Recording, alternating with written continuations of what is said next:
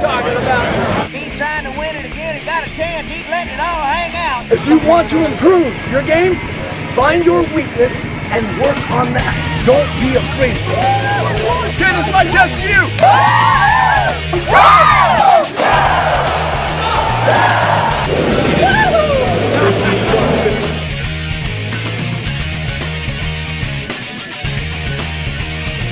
If you want to take your business to the next level, it comes down to finding enough reasons why you started that business. Why did I start this business? Because if you ever get a mentor, someone that comes in and says, tell me about your business, what ends up happening is it brings you back to when you started it. It brings you back to the foundation. Why did I do this? Okay, say yes. Yes. No, say yes. Yes. No, say yes. Yes. No, say yes. Yes. Now imagine for 2 seconds, sales. Every business needs sales. Imagine before you got on that phone and you called, you were like, yes, yes, yes. And then you pick up the phone. You've already programmed your mind, your psychology to say yes. You're looking for that yes. And if you don't get a yes, like Damon John always says, you know what?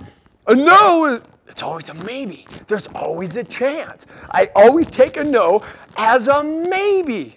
It's about taking your mind, your psychology, and your mental level to a higher level so quick, so easy. And if you do that, it literally can change the way you go about your business, the way you walk into work each day, the way you handle rejection.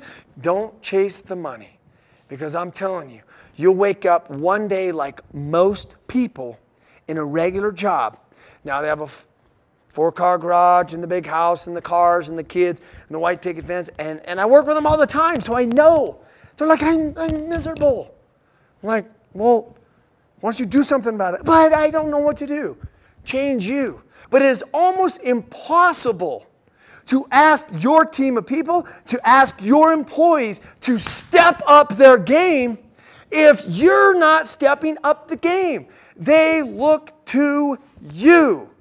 How many jobs have you worked at and you really didn't like the work and it wasn't much fun, but the person you work for, like, man, that guy really believes in this tile business. It sucks and it's hard, but he really believes in it. I'll go to work. And what I did, I had to fall in love with that customer and know everything about that person.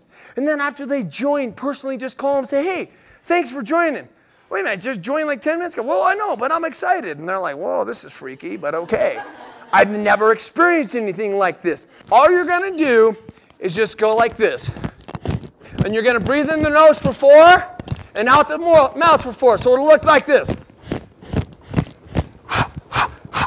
And the shaking of the hands is all the negativity, all the tiredness, all of the weaknesses in your body, in your mind, in your world, the environment that we're in. You're just shaking up. Give me a big old whoa!